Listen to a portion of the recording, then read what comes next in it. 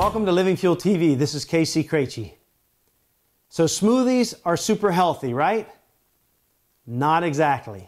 Super smoothies are super healthy. What is the difference, you ask?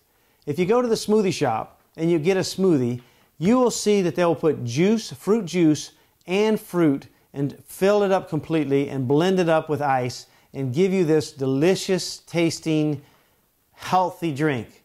But is it really healthy?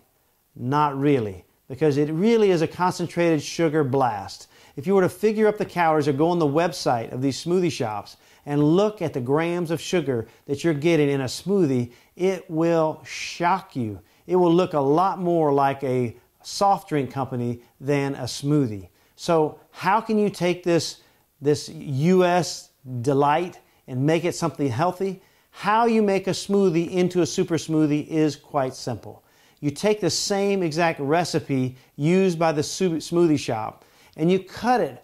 You cut all the ingredients, the juices and the fruits, you cut it by 75% or 80%. And you make up the difference in water, spring water, even ice is okay.